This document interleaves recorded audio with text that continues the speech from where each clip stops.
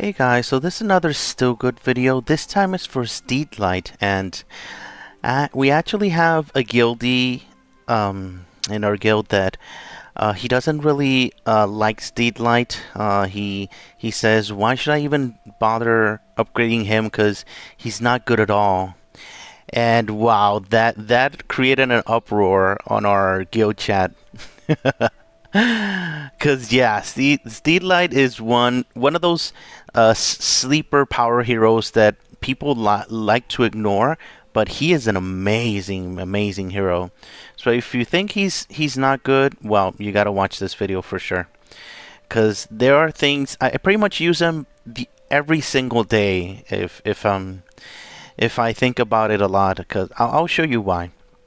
So Sdeedlite, first of all, his ability does 160% to all enemies, but the big thing about him is his vortex. And his vortex, when allies deal skill damage, has a 33% chance to deal 80% extra damage to all enemies. Has a lower chance to trigger when damaged by blue Stones. So at first glance, you may think, okay, it does extra damage and all that, but there's some things you have to know about him. This ability also doesn't really work so well when the enemy has a lot of shields. So if you're gonna go on the attack versus a shield team, this ability may not be the best one to go after.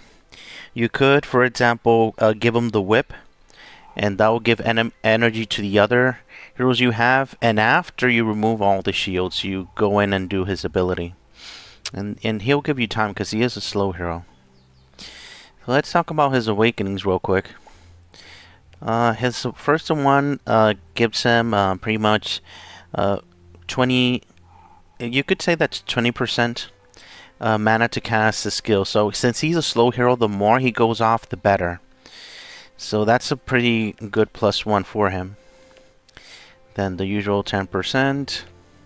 The third one will make him even faster. So if he goes off 1 to pretty much 2 times, he's gonna go off a lot faster before. You could say that he could turn into an average hero with these two here. So that's pretty nice. The usual 10%. His +5 is not very good if you're going to go fight in arena fight. It could be good. Or much more better if you're going to war with those really long fights and things like that. But the thing you're going to use this the most, it's actually fighting for bosses, because you need to go fast and you need to do as much damage as possible, especially if it's a boss that has a lot of targets. And this is the part of the video that I really like. We're gonna talk about Intruder boss. So if you know me, you know that I absolutely love fighting Valor bosses because of the rush that you get from attacking so much. And Intruder boss is not different in that respect at all. The difference is that you get to fight him every single day, and you can able to use Sdeedlite every day. And I'm going to show you how I do it anyway. So Sdeedlite, I like to give him this weapon because I think it's better than his own weapon, because this weapon is going to stack up to 3 times, and that's going to give him 60% crit. Instead of, I think he gets like 25 with his or so. There. So, and something unusual on the weapons that I use here is for Sdeedlite, which is actually father. So this is father and son here. A little nice there for the lore. So I like to give Soul Collector. This is Damon's weapon on this guy. So to actually get the crit, because even though he loses 25%, he's still gonna get 35% for shield, so it doesn't really matter.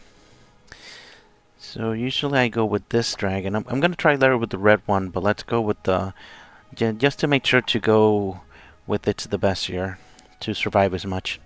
All right, let's go, guys. So I like to play the bosses at 3x, the 3 speeds. That way it's a lot more exciting for me. I hate when this happens. Go like this. Not the best connection there, that's for sure. Alright, always remember to turn on this, and then turn on these two if you're gonna use this team. And then do it like this. Oh yeah. Here we go. Awesome. So here, I made sure to activate the dragon and keep tapping on Sdeedlite. And you see how Sdeedlite ability just does damage to every single guy here. Boom! Look at that. Oh, I absolutely love that. So you keep on doing it. You keep on doing it until you do as much damage as you can here. So let's do it like that to see if we can get a nice connection. And we keep doing it even if we don't have a lot of connections here. We do have a good one here. Very nice.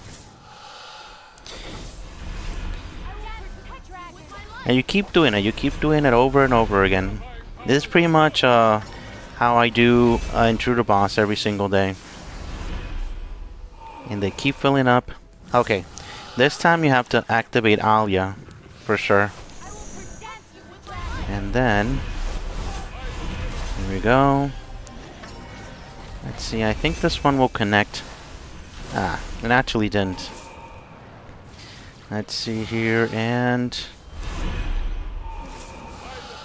keep doing it. Keep doing it. Doesn't matter how many times we have to. Something you have to remember about Intruder boss is that if the things are not going very well, you can just come here and just leave and try again. So you don't have to be forced to stay with the score that you actually have. So that's something you have to remember. Yeah, I love that. All those connections going up, and that's 100% Sdeedlite there. And since it's 3 targets, it's gonna do a lot more damage than otherwise. Let's do it like this here. Alright, we're 5 million here. First Antia to cleanse here. Dragon. Oh my god, this is so cool, guys. Oh, yes.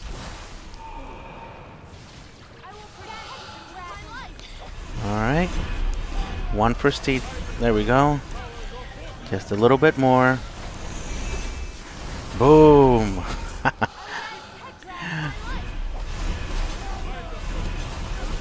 Oh. Alright, last one. Ah! That is so much fun, guys. So, you see that? Just Sdeedlite does 4.4 million damage. that is crazy. But also a lot of fun. I always get a rush of playing this every single day. I become a junkie of playing the Intruder bosses every single day, but you have to do it at X3 because the speed does make it more exciting. So places you can actually use Sdeedlite is you can use him in arena. On defense, a lot of people like to use him to hold the whip. He's not a bad whip holder.